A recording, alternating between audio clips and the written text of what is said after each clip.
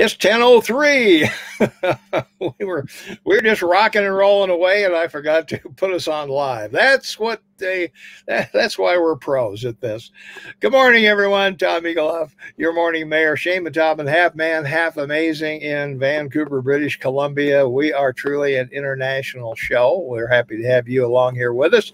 And as we were just mentioning earlier to nobody, we're happy to have you here. And if you're watching us on YouTube, hey, don't forget to subscribe, ring the notification bell, and like us, and leave a comment. The folks over there at wherever they are at YouTube, they kind of like that stuff, you know, when you do that. So we hope that you'll do it. Also, we're on Patreon. That is if you'd like to donate and support the show, we would really appreciate that very much because, you know, we're here to kind of be successful, we hope.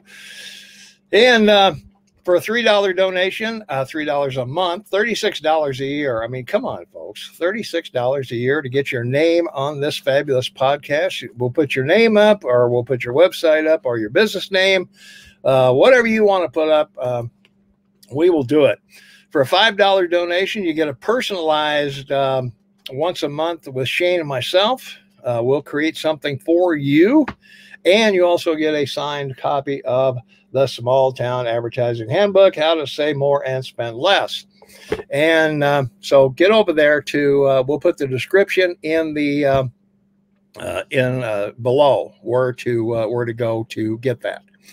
Today, we're talking about advertising versus personal or public relations. And what do you think, Shane? It's certainly something that is you know, people have battled over ever since business began, I guess, huh? Well, yeah, the difference, of course, advertising is a cost to your business. Public relations is basically defined as earned media because it's free. In the 21st century, of course, we refer to it as going viral because of the social networks that we're dealing with. But in the old days, the 50s through 2000, yeah, it was basically an earned media that you tried to create, and you cover it well in the presentation you're doing today. Yeah, well, let's talk about it. Let's start out with what is advertising. Well, in a few words, it's simply getting a message of some sort out to a potential customer about your products and services. And that's what it is. And you may do it on radio, TV, newspaper, magazine, billboard, social media, you know, I mean, the park benches, buses, taxi cabs. Could be anywhere. That's right. Advertising is expressing an awareness to the public. Public relations is more of a perception, you know, creating a perception. So again, we're going to try and show you the difference and how one is costly and is somewhat questionable anymore as to its effect. Although again, with social media, that's different today because it's not as expensive. But again, yeah, in that same realm, if you have something you can create as a story or a selfie that you put on social media that goes viral, oh my goodness, the public relations for that could be so significant, it would change your life. It can be. I don't know if you've noticed lately, and well, let me go into what we want to talk about next, and that would be advertising mistakes. I don't know if you've seen the Coke posts on Facebook regarding I drink Coke, I'm white, or something to that effect. And so now we've got a PR nightmare with Coke because they decided that they need more social awareness, more gender identity, more, I don't know, whatever the social warrior idea is. They have to have classes. Yeah, but in that case, it goes deeper. The soda wars are over. They happened from the 40s to 2000. People were consuming it and not, realizing the danger it was, particularly the resulting cause of the sugar content and the carbon. Mm. Drinking Yeah. something carbon and putting gas in your body is not a great idea. Anyway, having said that, we're now into the water wars, and it's a pretty Mhm. remarkable transition. When you think about what you're paying for gasoline, and then Oh go yeah. and compare a gallon of water that you buy in the store in Yeah. a 750 milliliter bottle. I mean, you're paying more for bottled water right now than you are gasoline. For So, gasoline. it's conscious, it's Yeah. perception, and it's marketing. And Yeah.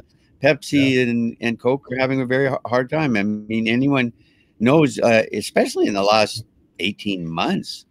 You used to pay $7 to $12 for 12 cans of pop. Now you can go in and buy it for 5. Yeah. It's Yeah. That's true. yeah, the industry has completely changed. Yeah. Yeah.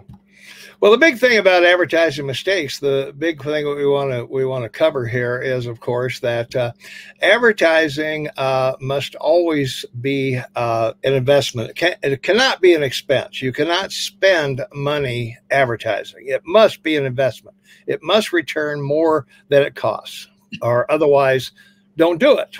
I mean, it's ridiculous to do that. So, advertising must always be an investment. It can never, ever be an expense. And that's one of the rules of advertising. A couple other rules. When emotion and logic come in conflict, emotion always wins. So that's another of my rules of advertising. And another one is that you never advertise anywhere unless there's at least a 75% expectation that the advertising is going to produce more than it costs. Now, there are exceptions to that. You may buy an ad in the high school yearbook, as a support your school or something like that. That's probably not gonna produce a lot, but you're supporting your town or your neighborhood or your local schools or whatever. So advertising, can be very sticky. A lot of mistakes can be made. The biggest thing, and we've talked about it before, identifying your target market and where are they, and what TV shows do they watch, what radio station do they listen to, what newspapers do they read, magazines. You have to know your target market and where they are, and before you can reach them.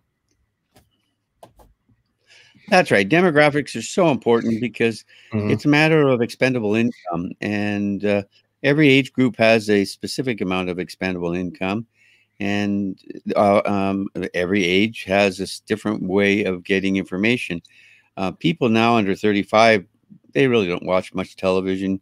We're seeing that now in the difficulties that advertisers are having, even spending money on advertising on television. Yeah. So the big stick now is social media. And again, when you can make the comparison, the advantage over advertising in social media is spectacularly different. I mean, it's like a 10-to-1 difference, literally. I mean, you can't walk away from that, particularly if you're at a home and you're doing work at home from a website and you're trying to develop your own website. Obviously, that's where you're going to advertise.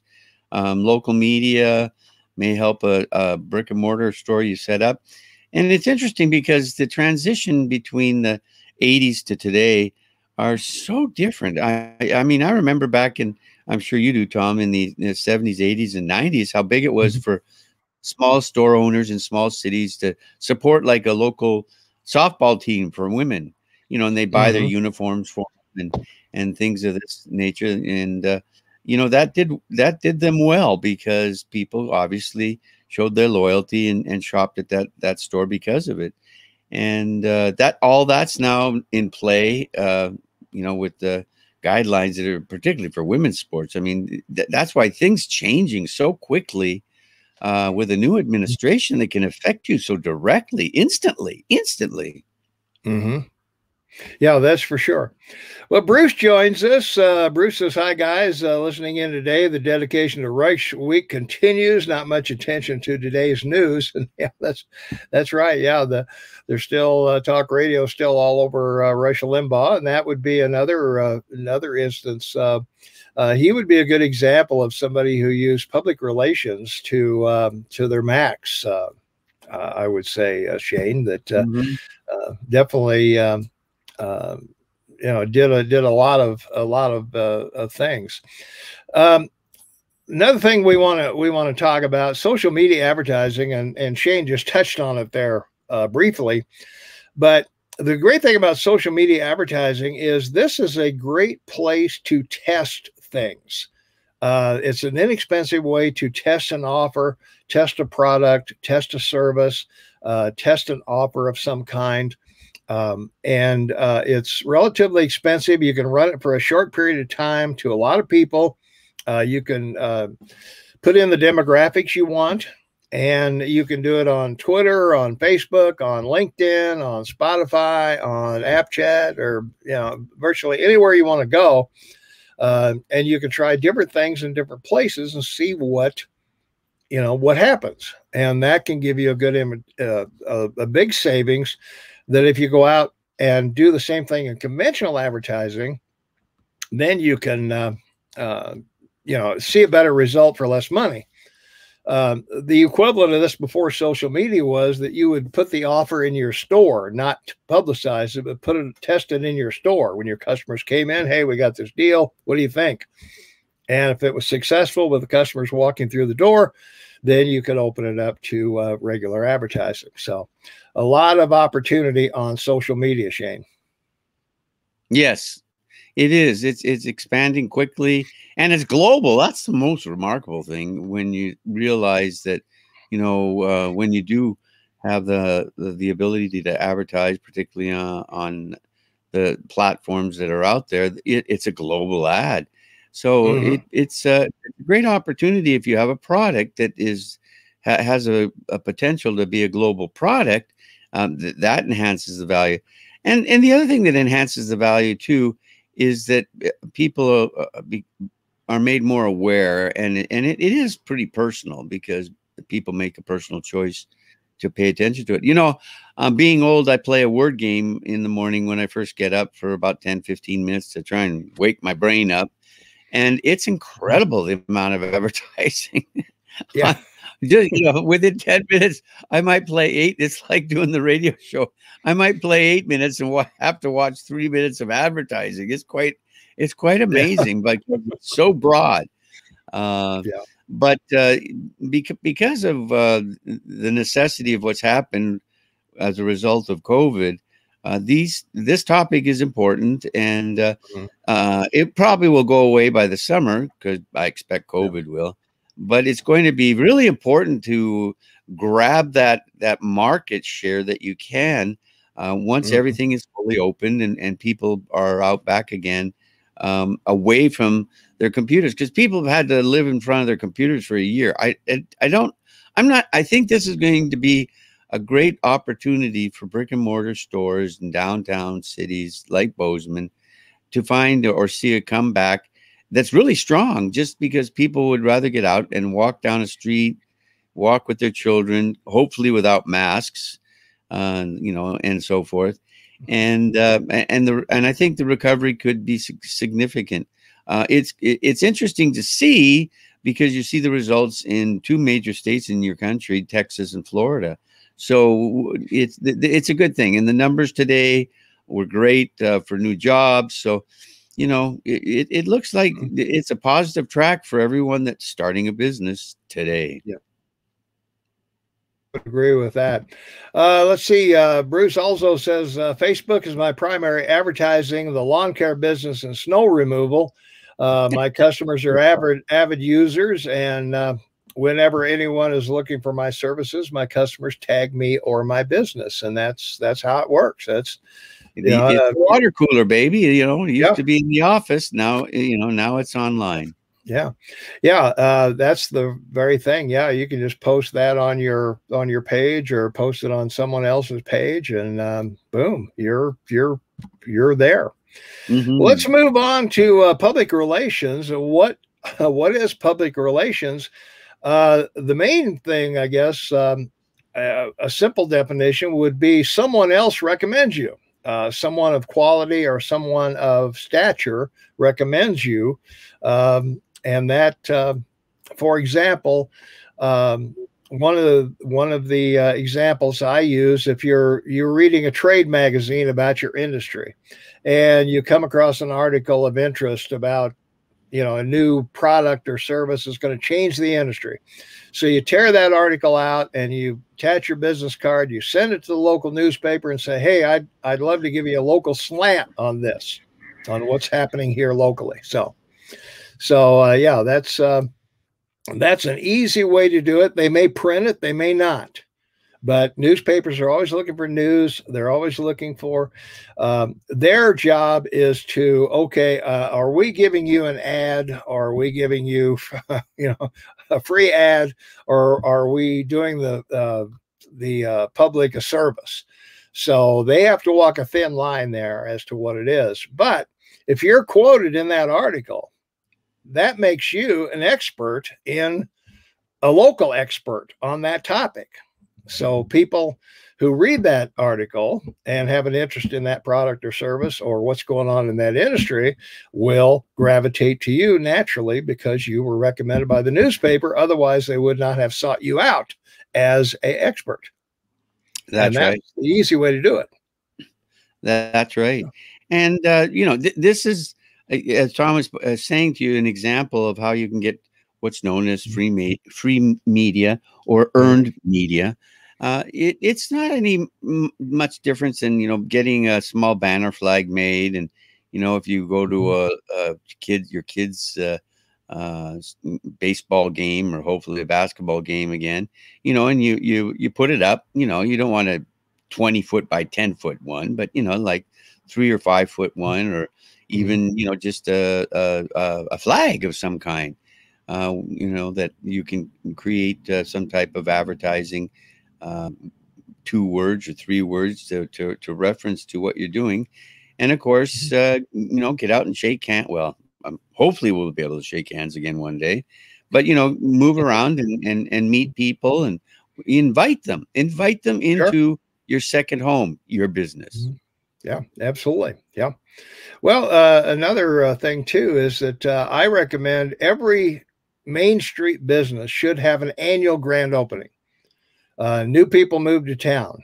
When I moved to town, I had to find a barber, a bakery, a pet store, a grocery store, a clothing store, a shoe store, whatever.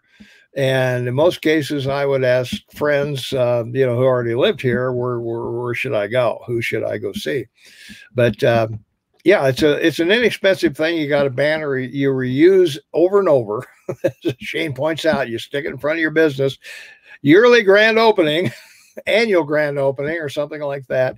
You make some cookies, you have some coffee or soft drinks or something, and give the kids some balloons or toys, and get people into your place of business. Give them, have some sales or whatever. To have social conscience in public advertising in your town, find out about what things are going on in the city, and if they have a little banner with the that you can tape to the front window of your store, or create one yourself from the internet. Go on the internet, and if there's a festival, if there's some kind of a baking thing, or there's a farmer's market, put it up in your window to show your support for other not companies, but other businesses in your community. Not ones that are competitors, of course, but people or services that are out there being given to people, by the local government. Create that. You can do that on your own computer and put it in the window, and people, when they see these kinds of things, and it affects people. They go, wow, look, this fellow really cares about the community. Yeah, that's exactly right. Yeah. Well, the main benefit of public relations is that in most cases you'll be perceived as an expert in your field because of the publicity that you got for whatever reason, however you got it, whether you, did what I suggested, send something to the paper, or did a radio or a TV interview on a topic or something like that. That's the main benefit. And as Shane pointed out, in many cases, in most all cases, it's free advertising. It's free to your business. So don't shy away from that, and don't be afraid to send something to the newspaper that they're going to reject, because they will. They may reject it. But the thing to think about is, I mentioned the trade magazine, and here's another rule of mine. If you spend 20 minutes a day reading about your business or your industry, in 1 year, you'll know more than 75% of the people in that industry. 20 minutes a day. Watch a YouTube video on your smartphone while you're at lunch, or read a trade magazine article, whatever it is. And if you do that 20 minutes a day, I guarantee you'll know more than most people in your industry by the end of a year. So it's educate yourself. Always, education is imperative, and the reason is it creates imagination, it creates inspiration, and it also can increase your sales just from your own awareness, as Thomas pointed out. The most important thing is that you can learn freely, because there's nothing more important than getting up every day and learning something new. That's for sure. I've used a local paper advertising, weekly paper, but found the cost beyond my budget. So I paid for a poster board on local baseball field. The revenues go to the Lions Club, the local civic group, and local sign shop makes the board. $100 a year is worth it and keeps my money local. By the way, I have 2 of Tom's books. Well, thanks so much for that. Hey, I can eat today. Thanks, Bruce, for buying the books. All right. Well, let's see, Shane. That's probably going to wrap it up for us here this morning. We're going to have a short segment today, a little shorter than usual, but I think we've covered things pretty well. But just remember the rules of advertising, that it has to be an investment. It can't be an expense. Emotion and logic come in conflict. Emotion always wins. So make sure your advertising has emotional tag in it. You've got to tag that person emotionally. You've got to make them feel something to buy your product. Yep, that's the concept. That's called capitalism, and that's how you build your own future with your own business in your own time. That's for sure. Hey, don't forget our past shows are up on kmmsam.com. You can listen to our radio shows and this right here as well. We have podcasts up there. And just go to kmmsam.com, click on Tom and Shane's podcast. And don't forget, tomorrow we are on radio from 8 to 11 with our political business radio show. And you can listen live to that anywhere in the world, kmmsam.com. Just click a listen now. And that's all you really have to do, because, it's free. Well, I guess it's free. I guess it's free if you got a computer, huh, Shane? That's true. that would be one thing that you probably want to have. All right. And of course, don't forget, you have your cell phone. You can do the same thing with your cell phone. So that's right. Cell phone too. You can listen to us on your cell phone as well. And subscribe, like us, and ring the notification bell on Facebook and or on YouTube, and like us over on Facebook as well, because Facebook likes that kind of stuff as well. And also, we're on Patreon, and if you like to donate to the show, you certainly can. For one of our tiers, you get my free book, The Small Town Advertising Handbook, How to Say More and Spend Less. It's a great deal. And also, would you like to make podcasts like this one? Well, guess what? We use StreamYard, and it's a great program. They've got a free section of it, you can get it for free. We use the upgraded because of a lot of the special effects and things that we use here, but you can get a free version if you want to test it out and start making YouTube videos and make money, make money on YouTube. And we'll put the link to what we use down in the description below. So by all means, we hope you'll take advantage of that. And say goodbye, Shane. I will indeed. Be happy, be safe. Have a great weekend because we're hoping the weather will turn. And live in the moment. There is nothing but every moment in your life that's special. And live to work, especially because now you have your own business. Nothing better than to come home happy every day to your family, because that's the way they want to see you come through the front. All right. Absolutely right. All right.